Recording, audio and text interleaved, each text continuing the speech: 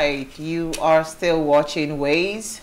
On January 19th, National Popcorn Day pops onto the screen with a crunch we all love to enjoy.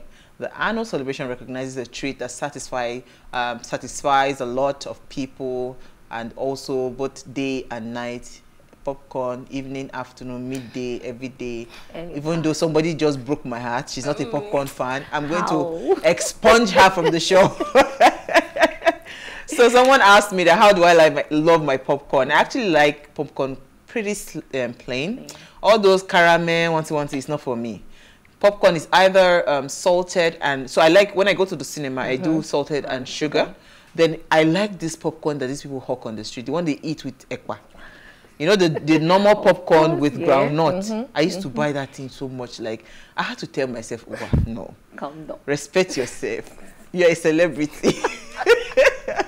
But I love popcorn. I don't know. I can actually just go, like some days, I will just drive to the cinema, buy the popcorn and go to my house. So it's not like I was going to watch a movie in the first place. Yeah. I mean, okay, let me not mention the name of the place, but then I'm also like that. I like to go there to buy popcorn. It's a cinema, right? I think popcorn is a very healthy snack, which that's why I like it anyway. It's very light. You can eat a lot of it, and then. But recently, I'm not saying that I eat it. My tummy hurts. I don't know. Yes, so I get bloated. So that's why I have to reduce. Yeah. So I think maybe it's the butter and all those things they put in it, and some people put milk as well. I heard yes. I'm lactose intolerant, so I think it's also when they have milk in it. My tummy hurts. But like you said, I don't like caramel, strawberry, chocolate. I don't know why they are doing that to popcorn. It's not for me. Popcorn is popcorn, plain. And I think, in fact, one of my friends actually discovered one lady in Ikeja that does, so she does her popcorn without oil. I think she air fries or something. And it's so healthy. That one knows, she just puts very little salt. Okay. So, and she eats it, and you can snack on that. Maybe if we try that, we might not get bloated. I haven't tried that yet. I think, like, you know, seeing the both of you talking about it, I'm sure I'm that 1% of Nigerian population that's like, what this lady is talking about today? Come on, be like, so I was, before I came on air, I'm like, must we celebrate everything? What's popcorn? Like, how is it important that we have to, like, keep aside a day to celebrate it? It's very important. Anyways. Well, I hope to be like you someday, to sit and talk passionately about popcorn. Let us first of all know where are you on this matter? Are you for us or against us? No, I think I'm a popcorn fan. You know, for me, I'm a foodie, so I'm a popcorn fan. Whether it's sweet, well, salty is a bit of a new one for me because I think salty is more of an American export. For us, well, it was always sugary. But unlike you, I like popcorn with chocolate, with caramel, with everything. I just like popcorn. Yeah. No, me, I can't do all those. Well, there's a combo. Let me tell you. Do you take ice cream? Okay. If you drop your popcorn in the ice cream, and Chinelo. Heavenly. So I'm going to try that out. Okay, well, before we keep talking about popcorn, someone will be wondering where they want to go and get popcorn this evening. All right, let me start with you, Uti. What did you find for us in the news? I wish my story was a better story, but as we have come into the new year, sadly, the trend of buildings collapsing continues. So this happened Wednesday night, in the Aramira area of Ikeja, a building that was is a commercial building because it was formerly housing a supermarket.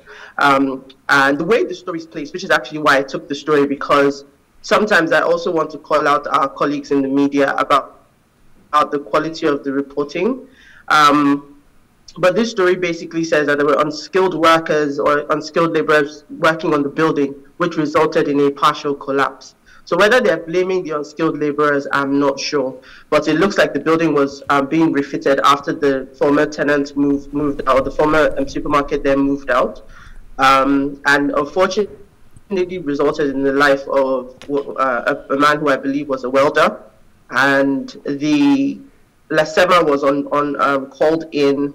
And this is where the conflicting information comes in, because one report says the building is stable and poses no threat to other buildings.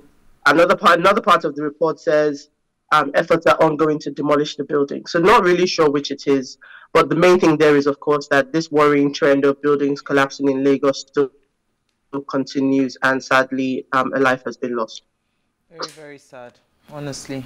Imagine starting the year with this kind of a news. Let me go to you, Chinelo. What did you find for us in the news? Okay. Usain Bolt loses $12 million to hackers. Imagine waking up in the morning and then you see that all your life savings gone. Now I'm wondering why they even left $12,000 remaining in the account for him. Okay, so according to the report, the Jamaican Olympic sprinting champion Usain Bolt on Thursday lost $12 million in his account with an investment company, Stocks and Security Limited. That's the name of the company. The trackster's lawyer said they are ready to file a lawsuit that will make it possible to recover the lost money that mysteriously disappeared from Bolt's accounts. It's distressing news for anyone, and certainly in the case of Mr. Bolt, who established his account as part of his private pension. It's a grave disappointment, and we're hoping that the matter will be resolved in a way that Mr. Bolt will recover his money and be able to live in peace. I really do hope, I don't know how they're going to do it, but I really do hope that they can get this money back, because this would be very, very, very sad. Well, I keep wondering that with this age of... Uti, help me out here now. You are in the finance space, right? With this age of technology, shouldn't it be easier for us to be able to trace things like this? Well, technology swings both ways. So whilst the technology is also improving in terms of what it allows us to do, what it allows us to track, it also allows the hackers to do a lot more. So it's really a race on both sides, how to track these things. And it depends on how the money itself was taken, whether it was due to a lapse or a gap in the system that they've then capitalized on, or it is one that they've actually been malicious enough to seek out, create, and then take advantage of. But I would imagine that if it's from a company, then he shouldn't have that liability. The company in itself would be liable, but let's see how it goes. But when Chinelo was talking about losing money, I mean, 12 million is chicken change compared to Elon Musk and his 200 billion. So there's always context. Uti, if me lose 1,000 naira right now, 1,000 naira, it will not be funny. So to each man his own. I'm telling you. All right, Glory, what did you find in the news? NNPC cargo policy frustrating Nigerian ship owners, operators. In line with so many things going on in the economy right now, I think this also is another issue we're also facing in Nigeria as a nation. It reads, stakeholders in the country's maritime sector have stated that Nigerian National Petroleum Corporation Limited reliance on foreign ships for lifting of petroleum products is having an adverse impact on local ship owners. A member of the Nigerian Indigenous Ship Owners Association, Mr. Emmanuel Ilori, argued that many Nigerian vessels are littering the country's waterways due to unfavorable cargo policy of NNPCL. I still will ask this question. I feel it's high time we as Nigerians become very patriotic in terms of our national pride. So very recently, we always have this issue of the the government policy, we not favoring business owners. And this still speaks a lot with respect to that. Why are our policies not favoring business owners? Most of the times, you see government implementing policies, you know, with the idea of trying to help business owners, but when it comes to implementation, it's actually not helping business owners. When I was trying to go through this write-up, I had to go as far back as 2015. In 2015, I came across an article which states that Nigeria lost about 6.2 billion in terms of paying foreign vessels to lift crude oil.